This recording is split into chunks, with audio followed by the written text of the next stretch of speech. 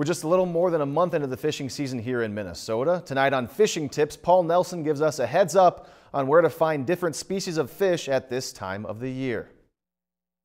This week we're going to talk about where are they now. Walleyes will be the topic. We're in the second week of June. The fish are actually more dispersed into the lakes right now than they are at any other time of the season. There's nothing limiting where they can be other than the food, so the fish can be as deep or as shallow as they want. There's a couple of patterns going on in the lakes right now. The shallow walleyes are typically relating to the cabbage weeds or rocks up in the shallows. Anglers typically use jig and minnow. They can use jigs and plastic. You could use a safety pin spinner. You could even use a light sinker with the slow death rig, which is a hook that basically makes the night crawler spin around in circles. You can also do that with leeches.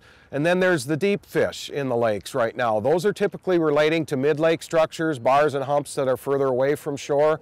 Those fish typically will feed on the break line. They can be anywhere on the hard bottom all the way down to the soft bottom edge. That soft bottom is mud, and that's where the insects are hatching out of right now.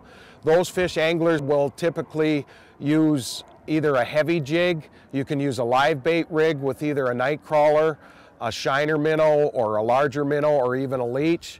These deep fish are typically feeding on suckers. They can be feeding on shiners or perch. They actually feed directly on the insects too, or even young of the year tulipies.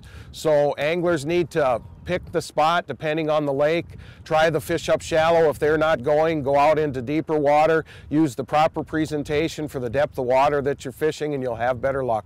Also learn how to use those electronics. Many times you want to stop only where you're seeing fish, especially on those deeper fish. If you're not seeing fish, keep going until you do, and then fish there. This has been the Fishing Tip of the Week. I'm Paul Nelson from the Bemidji Area Lakes Guide Service. If you've enjoyed this segment of Lakeland News, please consider making a tax-deductible contribution to Lakeland Public Television.